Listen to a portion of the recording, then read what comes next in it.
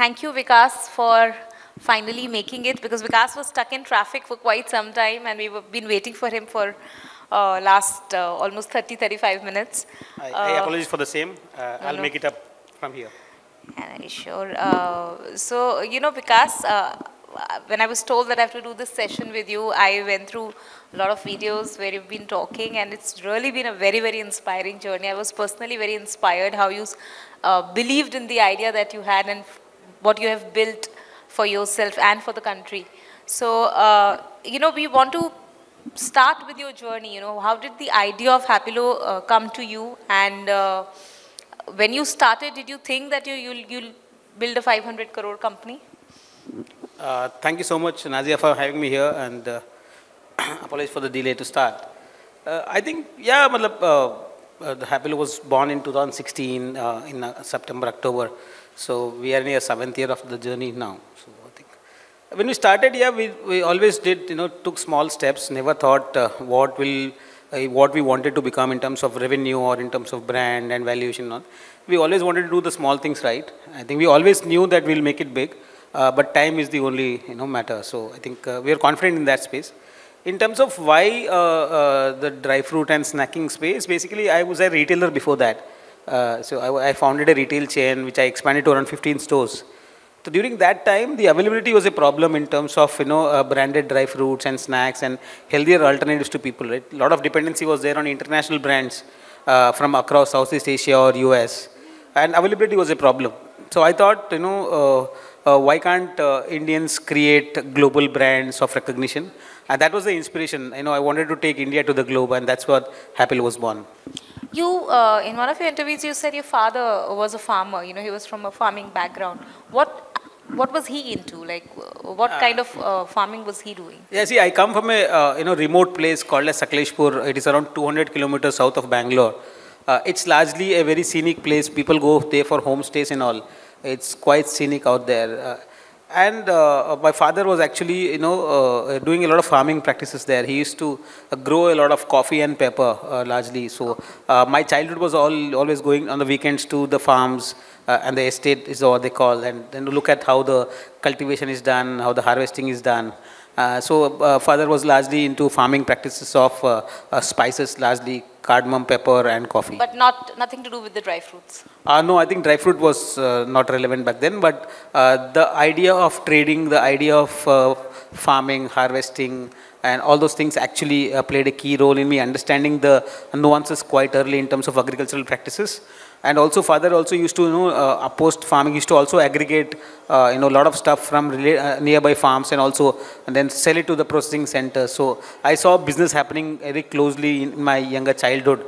I think that shaped up a lot of my instinct to do business and learn a lot from my father. You have started a digital first company, and it has become a huge success. So for the beginners, what would you describe as the biggest challenges that you faced in your journey in the initial years? See, initially, if you see large brands always have stronger distribution in terms of offline. For example, Hindustan Unilever must be available in more than a crore outlets, right? Now, that is the GT potential what we have. The offline, there are 1 crore outlets in India. And even Hindustan Unilever might be present in, say, 70-80% of that. For any young brand to build distribution, even for, say, 1 lakh stores is very, very difficult because it's very expensive. We have to hire a lot of people. But for younger brands, it's easier to launch something online because they have to just convince the category manager to launch the product, and you are visible to millions of Indians online. So for any brand, I think e-commerce first approach is always better because they don't have to focus on distribution, and this acts like a pilot for your offline strategy as well. I think that's how we started, and initially when we launched first time, we launched it on Big Basket, then moved on to Amazon and other platforms. And that's where we got decent success in terms of the customer traction. We did a lot of experiment in terms of how do we launch a product. If something was not working, we're quick to change the product and things like that. So that's how it started, and e-commerce give you a platform where you can actually do trial and error. And once you have a little bit of traction, when the product market fit is done, you can actually go expanding in the omni-channel strategy where you can go offline, you can go to modern trades, you can open your own stores, which we have actually done all of them. In fact, not only e-commerce, we are largely now present across 15,000 stores in India. So that's why we're able to expand. But initial traction happened on e-commerce, and I think we were a large beneficiary during the COVID as well, because everybody was at home and nobody was able to go out. Everybody was depending on e-commerce, and we were actually at that time trying to be one of the largest brands out there. And eventually it happened that we became that number one brand in the category, and we created the category with e-commerce players. You've given a wholesome thing, but if I'm very interested in understanding what were few initial months like, how many customers did you have initially? How did you grow it? If you can share more details. See, I actually, started with very meager amount, initially it was very tough. I read 10,000 somewhere. Yeah, actually, it will be very hard to believe for people that I only started the company with only 10,000 rupees. How did you spend that 10,000 rupees? See, 10,000 is what I had, and I actually wanted to, do something big and, start Happilo.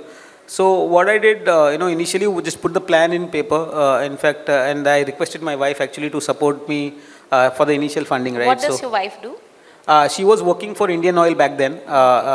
She was an HR manager in Indian Oil. In fact, we did our MBA together, and she was in HR and I was in marketing. That's how we met. We went in Pune, SCMHRD for the first time. Okay. And then we fell in love and got married as well. We have 2 lovely daughters now. So I think a lot of success also is instrumental to her in supporting me in my early days when it was very tough for me to manage the finances. I think she was handling the entire household chores.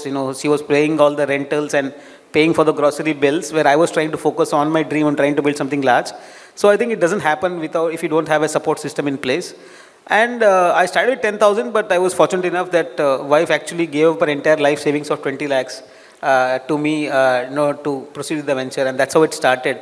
Then I was also a beneficiary of a government program called as CGTMSE, where small-scale enterprises, can apply through the Startup India website and get up to 1 crore of capital without any collateral back then. Now the limit has been extended under the new government for 2 crores. So I was a beneficiary of that. I got 75 lakhs of collateral-free loan. Okay. That was a stepping stone, and it helped us not to dilute equity at a very early stage. In how much time after you took the leap of starting the thing, when you realize that what you have done is right, you're in the you're going in the right direction and you've arrived? No, I personally feel we are still work in progress. I think it's always a learning curve for us. We learn every day. But I remember you said that you had 20 rejections. Yeah, see, largely that was related to fundraising, right? We started the company in late 2016. For the same idea, for Happilo only? Yeah, for Happilo only. I have met many investors. I should take an early morning flight, meet 2-3 investors here in Mumbai, and go back again to Bangalore, not to spend more money on staying back here and things like that. So I always had this approach of trying to meet investors, trying to pitch the idea to them. But initially there were not many takers because they felt कि भाई आज तक जो हुआ नहीं मतलब आप कैसे करेंगे? In India, I don't think a dry fruit healthy snack brand can actually exist. So there were a lot of challenges initially because when you try to build a category from scratch, creating category is very tough. It's expensive and it's also tough to get accreditation from a lot of people. So I think that was a phase where from 2017 to 2020, I had met almost 20 investors and everyone turned me down and said this will not work. And that is the beauty of it, and it definitely worked. Are you in touch with any of those investors now? Yeah, they're all in touch with me, and actually we are great friends now. In fact, I happen to meet a lot in events and all. So they always say that thanks for proving me wrong. So that is what they have. So how is building a digital brand different from building a non-digital brand? See, I think in today's world, the line is very thin. For any brand to be of scale, they have to have both the strategies of being online and offline. Any brand cannot only say that I'll only be digital first, I'll not go offline. But it depends on where you start. You can always start as a digital first brand and go to offline later and vice versa. But as I told earlier, it's very expensive to start from the offline piece of it because India is such a large country with such a massive population and the tastes and preferences changing every 10 kilometers. It's very difficult for you to actually, able to crack the distribution strategy in the early period. But it's always easy to, you can go to a big basket purchase manager or a category manager, vice versa, on Amazon or Flipkart. You're actually able to convince them over the table if the product has that good, clarity in terms of brand positioning, product, taste, and price points. If you're able to convince there, you're immediately live and millions of customers can actually see you. But when you want to start the offline channel first, there's a lot of manpower required, right? One single manpower can cover say 20 to 30 stores per day, and even maximum 40 stores per day. But 40 stores is not good enough in terms of volume and revenue. So you have to build, maybe employ 100 of people and maybe pay 4-5 lakh salary per month to start off. In initial phase, that is not going to be easy. So today we have more than 700 people in the company.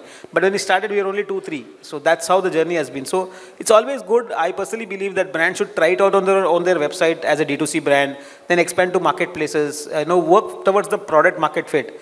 Once they find traction and they believe that the product is good enough and there's a fitment in the market, and the target audience is large enough, that's when they can accelerate and try to look for fundraising, try to build a like-minded team, invest in technology, and look forward for distribution. Also invest in marketing. When was the time that you started investing in marketing? See, whatever money we made in the initial time, we actually always reinvested in the brand itself. In the first 4 years, I personally myself never drew any salary also. Because I felt that in the early stage, I would rather invest whatever earnings we have.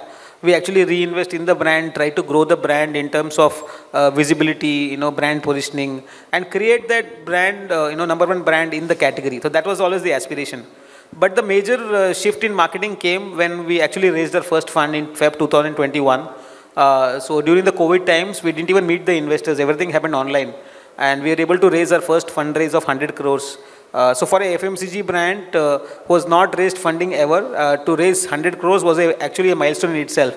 People actually start off with raising 2 crores, 10 crores and like that. So initially our first fundraise was 100 crores. So when we got 100 crores first 3-4 months, I did not knew how to spend 100 crores. So that was how it was. Then we started doing strategies, looking at things and what do Indians consume. Did you hire an agency or you made Yeah, your own we had a couple of agencies as well, but largely I am very pro on in terms of marketing and creating content. That's how been my background as well. So actually, we happen to see in India only two things sell, either cricket or Bollywood, right? So we invested in both of them. We became the title partners for Rajasthan Royals. Then we actually extended our partnership with RCB. Why did you choose Rajasthan Royals? Was it your preferred market or it was a cheaper option? No, it was not cheaper, neither a preferred market. It was basically the only jersey available with the title partner option available. Okay. That was the only option available. Because all the other teams were taken, right? So that was the only available. And we are getting like massive size, logo visibility on the jersey. And that actually changed the way Happilo was looked at. That was actually my next question. How did you benefit from IPL I think the perception of the brand completely increased and we became the face of the category today, right? Today, very difficult for people to remember any other brand in the category other than Happilo. So we were able to create that impact. And then we also onboarded a couple of celebrities, like we had Siddharth and Kiara onboarded before they got married. When they were actually dating each other, we actually got them, roped in them, both of them separately. And things turned out, we actually manifested well, I think, so they got married as well. Good. You made a happy couple. So, after you invested in IPL, do you feel that it met your expectations or did it exceed the expectations? No, I think definitely expectation was exceeded, right? It was a big ATL impact in terms of brand visibility, brand awareness, top of the mind recall and all those things. But you can never count your ATL spends like IPL and you cannot relate it to the revenue growth and something. Or overall things, you will overall get a good hike, but you will not see an immediate impact in terms of revenue. But the brand awareness and the people searching for your brand actually increases a lot. So you're always there in terms of top of the mind recall, and whenever they actually need a product, then you'll always choose Happilo at the first instance. Our visibility across retail chains, modern trade, general trade, e-commerce had a great impact in terms of search and clicks. So now with IPL, Happilo had kind of arrived and everyone recognized the brand. After that happened Shark Tank and then people started recognizing you as well, right? So you invested in yourself also in a way to become the face of your brand.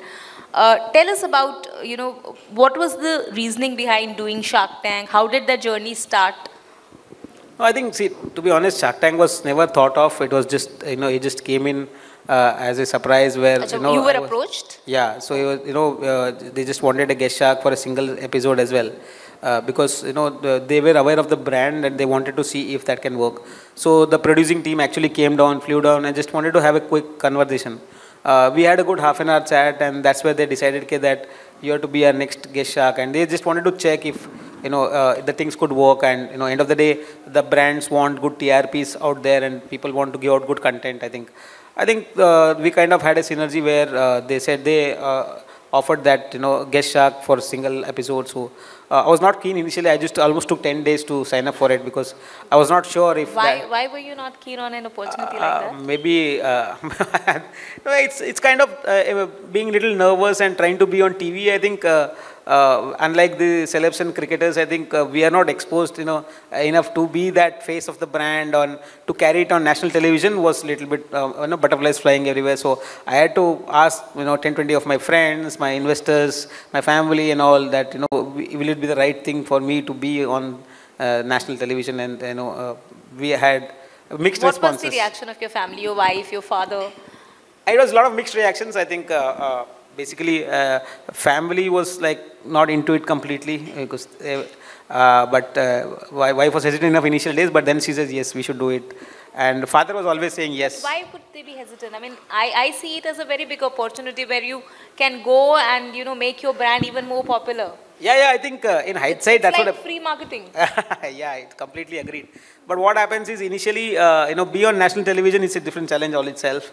You have to be communicatable in terms of how do you build the brand story out there, right? So initially, and also family requires more privacy in terms of being there. The privacy gets hampered. So that's the only thing. Otherwise, I was always confident enough to be there and deliver. But I think in the initial phases, we had a lot of discussions around it. I took around 7-10 days to convince myself to be on the stage. And finally, when you said yes, and when you did that episode, how did life change? Did things change? Did people start recognizing you, coming to you, and saying that you're the shark we saw on television? Yeah, I think life changed a lot after that. I think the recognition and the love what I got from the Shark Tank audience or from family and friends and from the vendors, suppliers who all knew me, I think it was overwhelming for me, and it was a great opportunity to represent as a shark at Shark Tank. And I always ended up investing in 2 brands as well out there. And I was the lone shark who was coming from an FMCG food background as well. So that also added a lot of new dimension to the show itself. How much did it help your brand to be on the Shark Tank? See, personally, being on Shark Tank, there is not much impact in terms of, again, revenue per se, but the brand awareness grows, and it's largely the person behind the brand gets more prominence than actually the brand. People are willing to look at who is the person who built Happilo, what is he, where is he from. So, Google was all flooded with, who is Vikas D Nahar, who is the founder of Happilo, how we founded. I think people wanted, we're more curious. Don't you think it brings more credibility to the brand, when you know the owner, when you have an idea about his life? See, the trust factor goes up. Yeah. People are willing to, look at who the founder is and how he has come up, what he has done so far. I think that trust factor goes up and people actually start accepting and appreciating what has been created, and every Indian out there, India is such a big potential country, right? I think this decade actually is one of the massive decades for India. We have already crossed 4 trillion in terms of economy as well, and I think India will definitely become that superpower. So everybody in India has that fire that India में कौन सबसे बड़ा बनाएगा? How will people take India to the globe? Right? That aspiration is there, and people want to support. In today's world, earlier आज से 10-20 साल पहले, if somebody wanted to do a startup, घर वाले बोलते थे भाई you should not do it. It's a lot of risk. You are leaving your well-paid job and trying to do a startup. But today's world, it's very different. Right? And people actually motivate their own family members, kids to actually take up entrepreneurship. That's the massive change has come in India, and today people want to see who is doing what and want to support each other. And the community has come together actually, and that has also helped us to build the brand to that next level. And you have also become an angel investor. You're also helping people who have ideas and aspirations.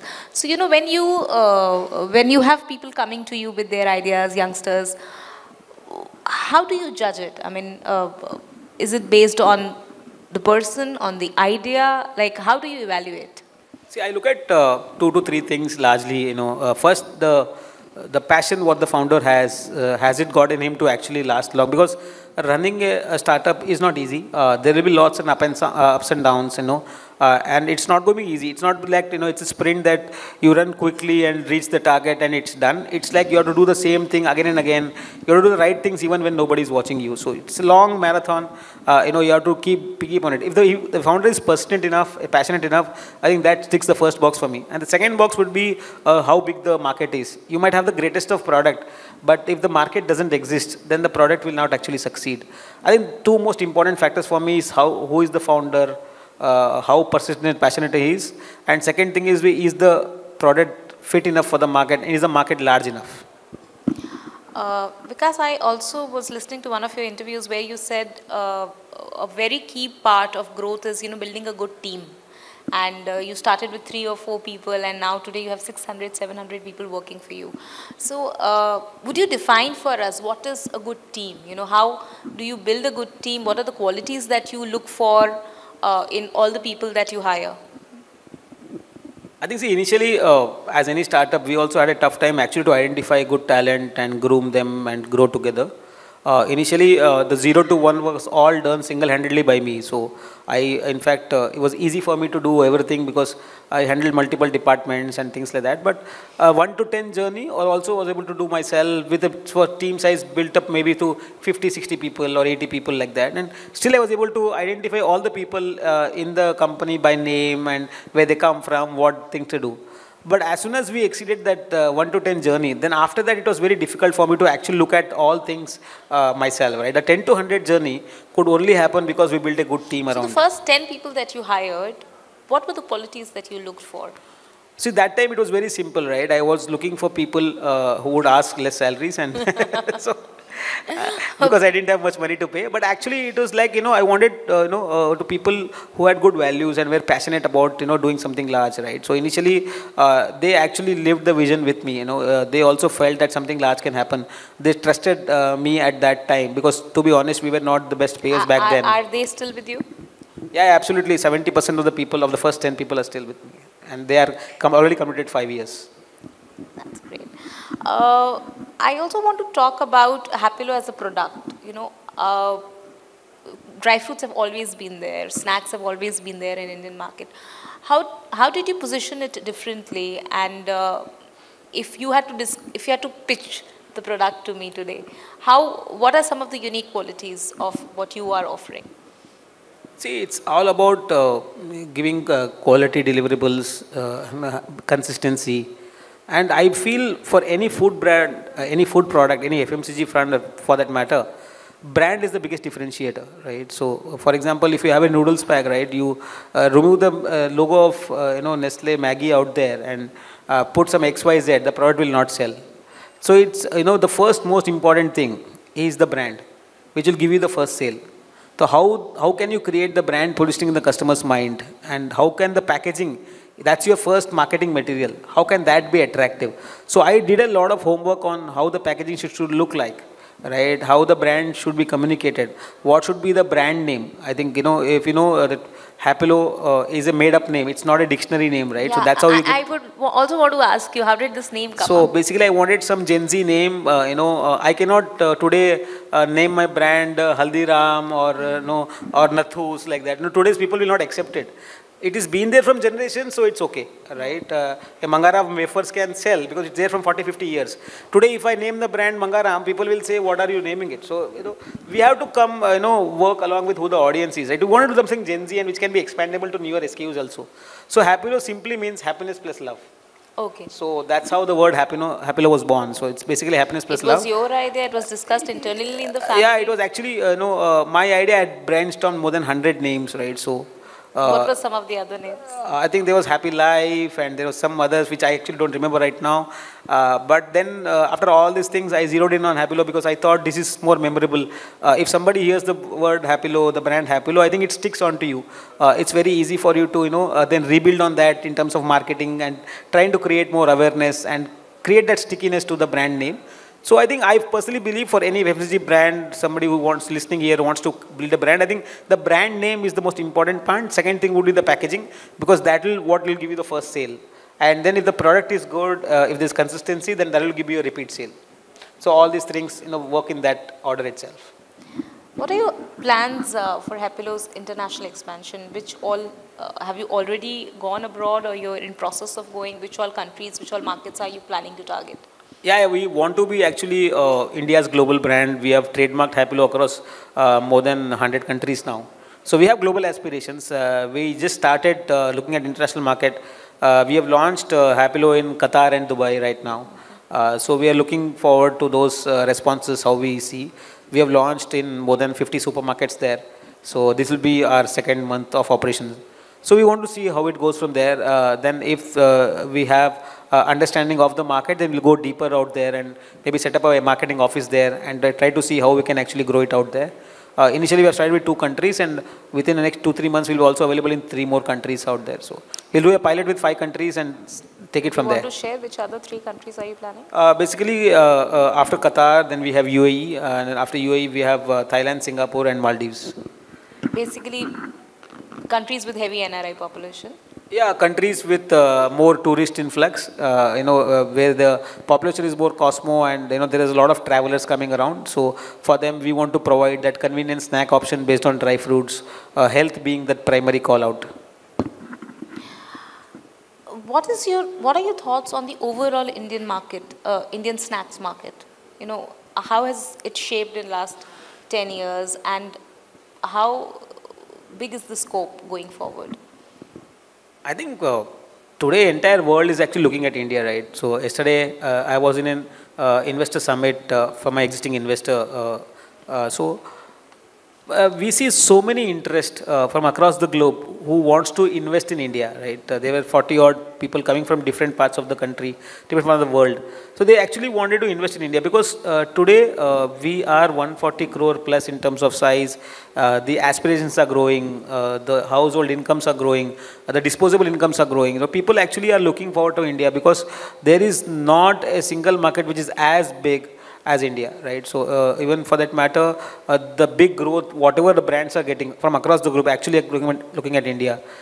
For example, if I'll tell you a fact that India is the second largest importer of dry fruits. That itself is a big validation. Across the globe, India is the second largest importer of dry fruit. So that's how big the market is. That's how people focus so much on India. Even for brands like Nestle's, Hindustan Levers and everybody. Everybody is actually looking at India because they don't see any consumption across the world.